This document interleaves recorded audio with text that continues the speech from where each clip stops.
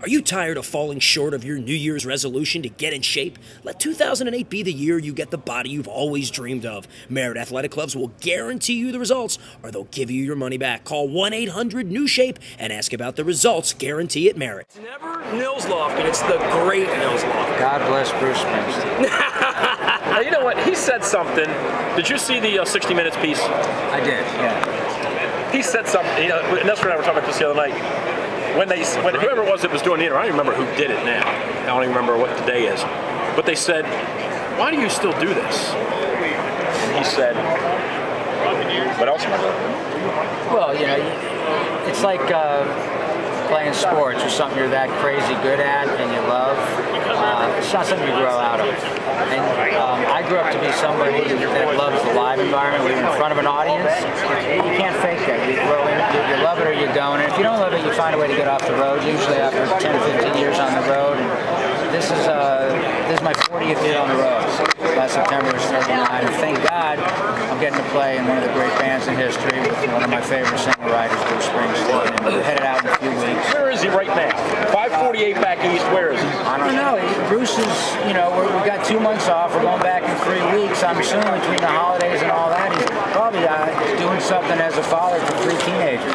They're pretty, you know, kids need It's a real time. family. They just see him on stage. They realize there's 22 other hours in a day. Well, listen, you know, I've got a teenage stepson, Dylan, who's great, but, you know, kids need your time. They need you around, especially as teenagers. So I'm sure him and Patty are doing something with the family, and grateful to have some time at home before they hit the road again at the end of February. I just want to make sure you see this. All right. This is my iPod. Yep. I just want to make sure that you see, though, I'm not an imposter. All 30 of them right there. My 30 favorite. Bobby Jean. I love Bobby Jean. We were doing that in sound checks, obviously threatening to play it. We haven't played it yet, but it's coming up. First night, Hartford, I'm coming to the show. Okay. Can you break it out? Did you have any pull with Bruce on that? Or he's all Bruce, right? I've learned the hard way. The only way to get Bruce to do a request is if you're, you know, 6 years old with a sign in the front row. Okay, all right. Then, you know, if you're a cute little 6-year-old with a sign. 39 in the front row won't. No. No, sorry, man. Well, you know, it's funny you said that because you're here to promote the gridiron greats and the sort of the over-the-hill athletes or the long and the people that are gone from the game and they're physically can't do it. And you talked about being an older musician, being on the road for years. You can do that. Some musicians can do it, some choose not to do it. And a lot of times people say, well, why doesn't that guy tour anymore? And I think in a lot of ways the adulation, and I know as a child growing up, I mean, I loved rock stars and I loved athletes. You know, I love sports and I love music. Those are my 2 things. Right. And you wonder, why does that guy not tour or whatever?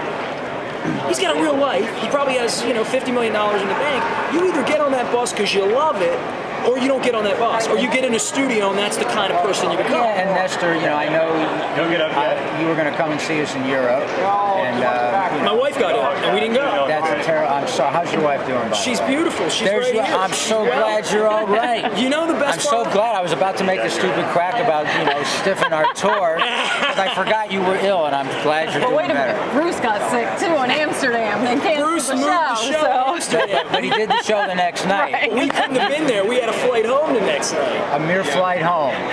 Peanuts. Bob and me were flight home. Springsteen, I'd have been there. We were there getting ready to sing for you. You had to Can I have your forgiveness? Because seriously, 2 days after we got home and I was bummed that we weren't going to the show, you put the European dates on and you're doing the same cities in stadiums. And I don't think there's any way to explain. Can you express to our audience just what it's like to be on a stage in Italy or Spain or even South America?